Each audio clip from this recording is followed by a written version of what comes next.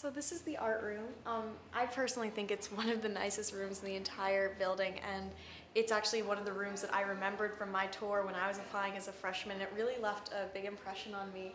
And we have a really strong art department here at Marymount. Art is mandatory your freshman year, but you can continue to take it up through your senior year as well. We have AP Art History, which is where the Met comes in really handy because we're right across the street, so we can visit about once every week, and you do that both as a freshman in humanities and your senior year for art history if you take that class. So that is an absolutely amazing resource to have, just to, talk about a piece of art, understand it on a screen and talk about the different elements, and then be able to literally walk across the street and see it in the flesh and really get the full impact of the art in that way. It's really amazing. And what's great about the Met for us is that at Marymount, the Met, we consider it not just like a museum, but it's like an extended classroom. Yeah. Because it's so close by, and after 9th grade humanities, when we went over there once a week, I can go in there comfortably and pretty much find anything, or know that if we have a project and you need a piece of artwork as